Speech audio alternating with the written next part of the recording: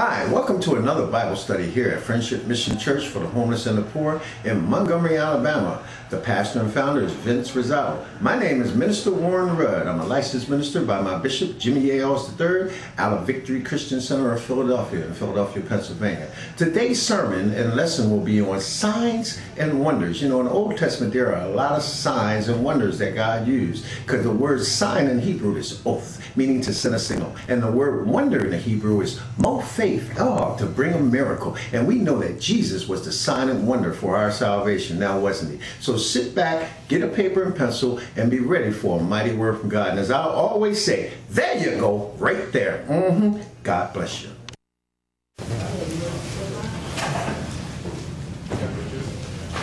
No more from the camera, baby.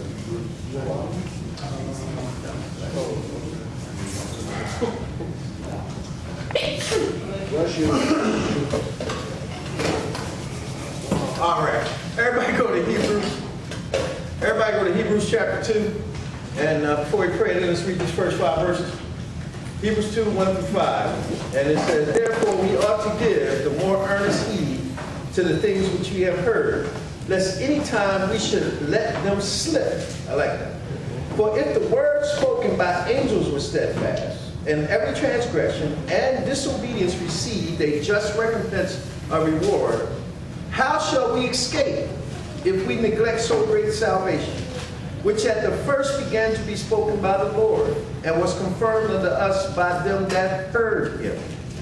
God also bearing them witness both with signs and wonders, and with divers miracles. The word divers means many, many miracles, and gifts of the Holy Ghost according to his own will.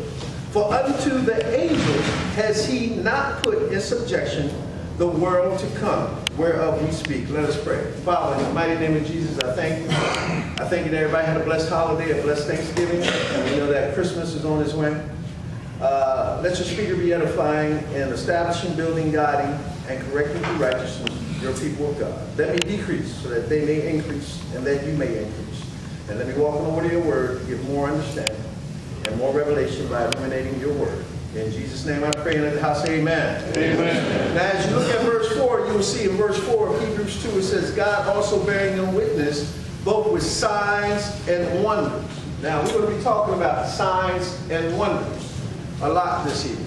And the reason why I want to bring that up, I actually wrote this sermon way back in 2004. Because God always gives you a message, and I'm the kind of person that I was taught that if God gives you something, keep a paper and pencil near you and just write it down. Don't trust your memory. So one night I was sleeping and something came to me, signs and wonders, and I wrote down signs and wonders, woke up the next morning and began to look it up in Hebrew and Greek. And this is what came out. The word sign is the Hebrew word oath, which means a signal.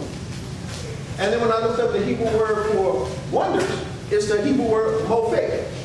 Y'all see how it goes? Mo faith. So I said, okay. So that meant when God said I'm sending you signs and wonders, he was sending you a signal to get what? Mo faith. So every time you see signs and wonders in the Bible, God says, here's a signal for you to get what? Mo faith. Amen. Y'all get it. Y'all get it. So that's what signs and wonders are. All right? So let's go to John chapter 4. I think I jumped ahead of myself a little bit, but that's okay. John chapter 4. St. John chapter 4. Believe me, I will say first, second, or third in front of it. But if I just say John, that just means St. John chapter 4. Starting at verse 46.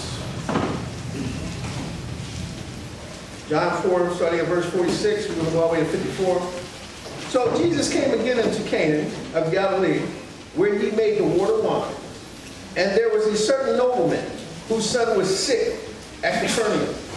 When he heard that Jesus was coming out of Judea into Galilee, he went unto him and besought him that he would come down and heal his son. For he was at the point of what? Death. Yeah. Then said Jesus unto him, except you see signs and wonders, you will not believe. The nobleman said unto him, sir, come down, my child died. In other words, come on down here, my child about ready to die. Verse 50. Jesus said to him, go thy way, thy son liveth. And the man believed the word that Jesus had spoken unto him, and he went his way. And as he was now coming down, his servant met him and told him, saying, Thy son liveth. Then inquired he of them the hour when he began to amend, or get better. The word amend means to get better. When did he start getting better? And they said unto him, Yesterday, at the 7th hour, the fever left him. So the father knew that it was at that same hour in which Jesus said unto him, Thy son liveth. And himself believed, and his what? Whole house. Ooh, that's awesome. His whole house. Verse 54. This is again the second miracle that Jesus did when he was come out of Judea into Galilee. Now, the reason why I'm bringing all that out is because, as I said, signs is the Hebrew word oath, which means to send a signal. But also, in the Greek, is the Greek word Semeion, signs, or give an indication. All right, y'all hear me? In the Greek, it means to give an indication, or especially something that is supernatural. So every time you see a sign, that's also something that said, here's an indication, but you know it couldn't have been of this world. It had to be something supernatural, right? The word wonders in the Greek is Teras, T-E-R-A-S, right? Wonders is something strange. So that means when you get a sign and a wonder, you're either seeing something supernatural and is strange to your eyes, or causing the beholder to marvel at. How many things have y'all seen? I remember years ago they talked about during the Civil War, they used to see the Northern Lights. You know, you could be down south and see the Northern Lights, and that was like a miracle to them to see those Northern Lights. Can't hardly see them today because of pollution. But a sign is intended to appeal to the understanding. A wonder appeals to the imagination. A power. Now, the Greek word for power is called dunamis. When Jesus says, I'm giving you power, he said, I'm giving you dunamis. That means dunamis power. Can't nobody give you that kind of power but Jesus, okay? Which indicates his source as being supernatural. But faith is a gift that grows as we use it. So faith is a gift that grows as we use it. So therefore, when you begin to see signs or see a signal that's going to cause you to get what? More faith, or begin to make you wonder, then therefore it's going to increase your what? Faith. Because you know it couldn't have been of nothing of this world. You know, there ain't nothing. I was watching something last night. They keep going out to the cosmos. They got numbers now that the scientists can't figure out. They got so many zeros at the end of it. It's infinity. And they say they can't find the end of it because the end of it is God. It blows my mind how these scientists can figure out all this stuff, and they can't figure out, you know, they call it the Big Boom Theory. And now they find out the smallest minute thing that we can't even see with our natural eye keeps going and going, and that the universe starts from something so microscopically thin that we can't tell. But God allows them to get that knowledge. But here it is, they can't figure out. You're never going to get to the end of it because the end says it had to be God.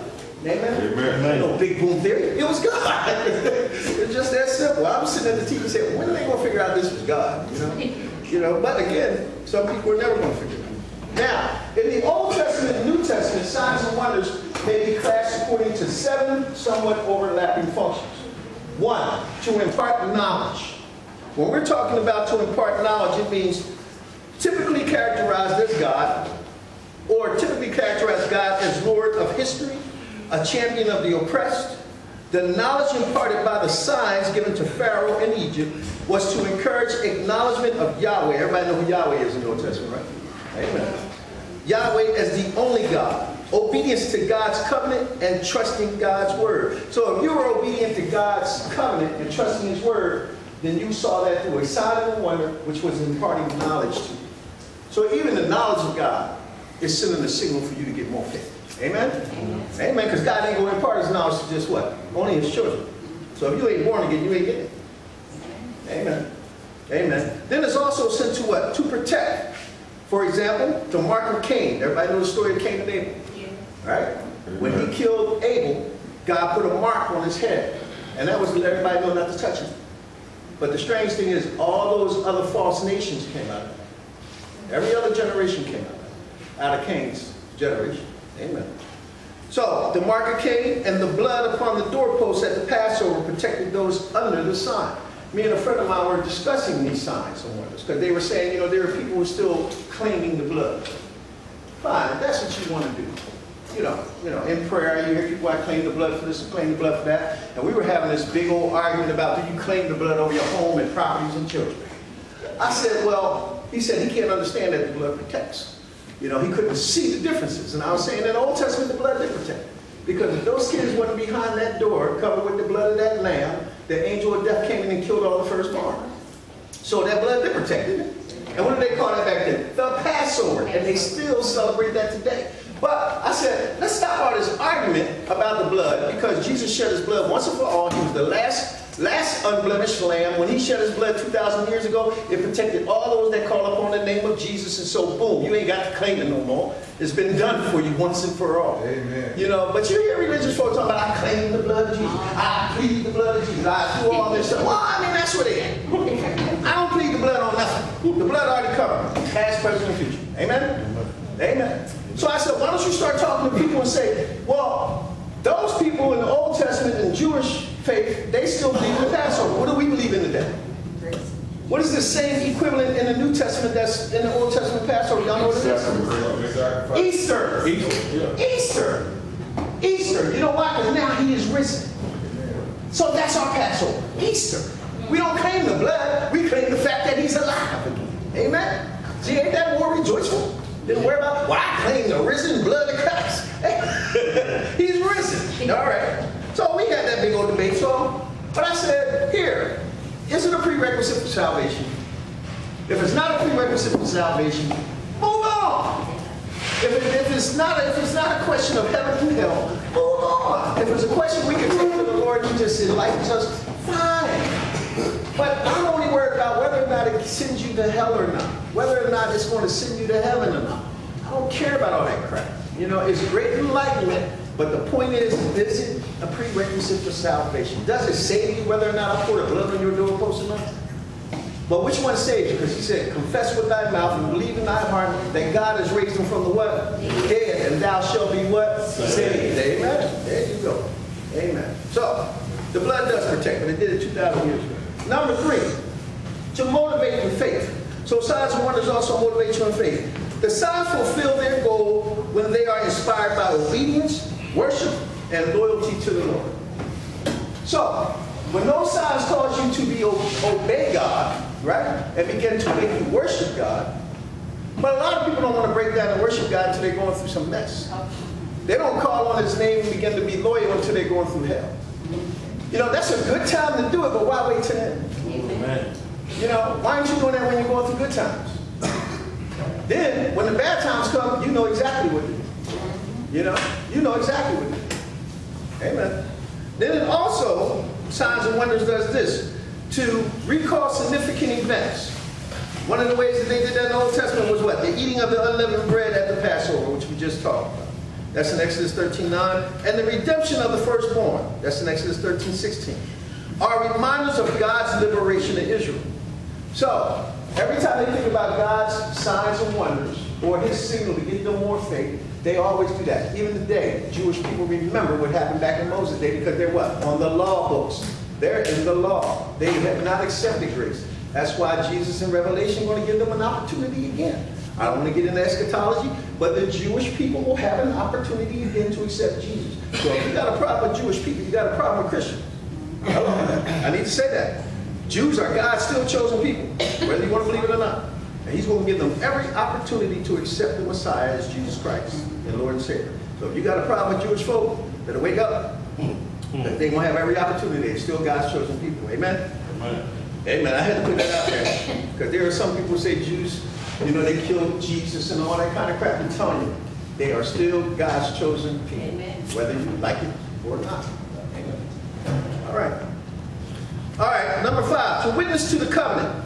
This serves as a reminder of the covenant or established relationship. For example, the rainbow within Noah, circumcision within Abraham, and the Sabbath with Moses. When was the rainbow in Noah? Anybody know? That was a promise. After the flood, there was a bow in the sky. That was the rainbow. And every time you see a rainbow today, that's a reminder from God to you to say, I'll never destroy the earth with water again. So when y'all walk in and y'all see a beautiful rainbow, that's God's promise telling you, I'm not going to kill you by water again. I'm not going to destroy the world with water again. And then Abraham with the blood covenant of circumcision, foreskin of a man, cutting him up. Amen? Ain't going to get too deep in that one. Still makes me squint. And then the Sabbath with Moses. When he set the 10 Commandments, he said, you know, you worship on the Sabbath day. Amen? All right. Finally, to confirm. Now, here's a good one for me. To confirm. Such signs often authenticate God's special call, as for Moses, Gideon, and Saul. Now, to confirm means this. How many of you think you got a gift and a call in God? Amen. I mean, whether to preach, teach, serve in the church, believe me, those signs and wonders can confirm it for you. Amen. You know, you ain't no way in the world. You could have told me over 20 years ago that I'd be standing here preaching, you know, because I didn't get born again until I was 33, and all the hell I lived through, and then all of a sudden I'm standing here preaching the word of God. Ain't no way in the world you could have told me I was doing that. So that's definitely a sign and a wonder. Shucks, that was a true signal with more faith to see Warren standing up here preaching. But it will confirm your call, okay? Elsewhere, a sign confirms God's word of judgment or promise of healing. Amen? That's another reason why you see a lot of healings in the Bible. That's confirming to you with a sign or a signal that tells you to get more faith. How many people that he walked up to and said, "That faith has made me whole"? Amen. Wasn't that a sign? Wow, Jesus could do it. You was blind, but now I see. Amen. Who else would you know? Oh, did he raise that boy up from the dead? Boy, if that ain't no wonder, I don't know what is. Can you raise somebody from the dead? You should say yes. You should have enough faith to want to try and do it. Amen. I remember I seen a documentary over in Africa where the man rose up from the dead. Now, I would have thought it was funny, but it was so much evidence in that documentary because over there in them third world countries, they got to believe for clean water. We worry about these little trivial things here in America because we have it so easy, believe it or not. Even sitting in this room, even in this homeless shelter, sleeping in this homeless shelter, y'all know how rich you are. Amen. You really don't know how rich and blessed you are to be sitting in here right now. Some people are fighting and dying over one sheet of the Bible and being murdered because they're carrying high this one sheet of the Bible. And here you are can carry the whole Bible, pick up one anytime you want to. And they would get killed if they got caught with one piece of paper of the Bible. Amen. Look how blessed you are. So, for me to watch that video and see this man rise up from the dead and have the doctor there, the mortician there, I mean, they embalmed him too. So I said, wait, didn't blood have to be inside him for him to rise up? Nothing's impossible with God. Amen. Amen. Amen, brother. Nothing is impossible with God. So to watch that man, and you saw the plugs where they plugged him in, and where they had put the embalming fluid and all that stuff in him. Go ahead, Emmett. You just answered my question when you mentioned embalming fluid. He had been embalmed. That was all the question. Huh? He had been embalmed. All his body fluid had already been drained out of him. Right. Oh, did you see that too? No, I'm not. Oh, okay. Yeah, but everything had been drained out of him. And yet, he still got up. And he rose up in the church where people were praying over him. But that blew my mind. But it increased my faith. My skepticism would have said, nah, that ain't real. Because I saw too many phony preachers here doing signs and wonders. We're going to look at some of this in a minute. Right. Too many phony preachers here passing you a little water tube and saying, believe on this. Send me $1,000 and you shall be healed. And all that kind of stuff. Or send me a napkin, touch and agree with me. So that can deplete your faith. So when you see a real miracle, it's kind of hard for you to believe it. Right. You know what I mean? But if you stay in the Word of God, believe me, your faith will increase.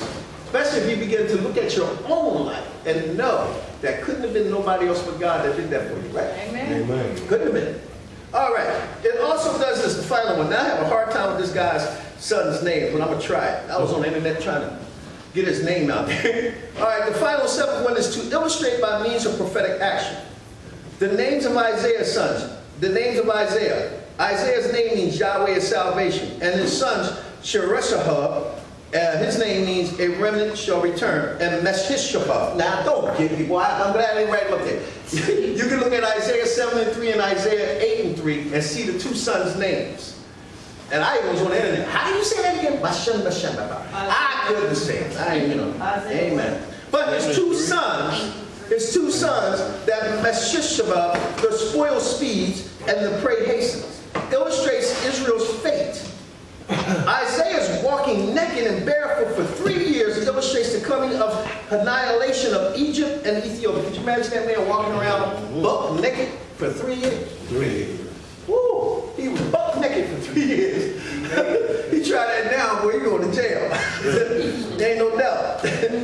Then you have what? Ezekiel likewise illustrated the coming of siege of Jerusalem using a brick, earth, and a plate. That's in Ezekiel 4:1-3. Let's go to Deuteronomy chapter 6. And we're going to look at some general precepts and instructions that we should be giving our children concerning signs and wonders. Amen? Deuteronomy chapter 6. I'm trying to edify today. I said, Lord, this might be a little bit too meaty for them, but the Lord told me to give it. Amen. See, after a while, man of God, especially when I look at a lot of faces I've been looking at, I've been here almost 2 years now, and a lot of y'all I know pretty well. Some of y'all I slept in here with and when I was staying here. Amen? Amen. Y'all should be up to par to be ready for some meat. Amen? But I can't keep giving milk if you don't want meat. Because after a while, the people who want meat are going to be like, where's my meat? I don't drink milk. I'm lactose intolerant. Amen. You know, I am. I need some meat now. So I got to start giving a balance. And I want to give a balance. Amen. Deuteronomy 6, we're going to look at starting at verse 17. You shall diligently keep the commandments of the Lord your God, and his testimonies and his statutes, which he has commanded thee. And thou shalt do that which is right and good in the sight of the Lord, that it may be well with thee, and that thou mayest go in and possess the good land which the Lord sware unto his fathers. To cast out all thine enemies from before thee, as the Lord has spoken. So you can cast out your enemies. Come on. And when thy son asketh thee in a time to come, saying, what means the testimonies and the statutes and the judgments which the Lord our God has commanded you?